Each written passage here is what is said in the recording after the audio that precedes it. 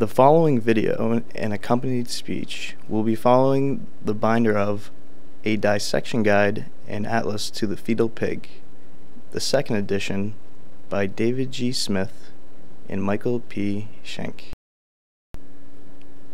Chapter 1. Here are the tools needed for dissection. They will be available to you in the lab. This is an external view of the fetal pig, which you will be dissecting over the course of this lab. Try to locate all of the features and structures shown in the video and in the guide on your fetal pig. Keep in mind throughout the dissection that the pig's arteries were injected with red latex, while the veins were injected with blue latex.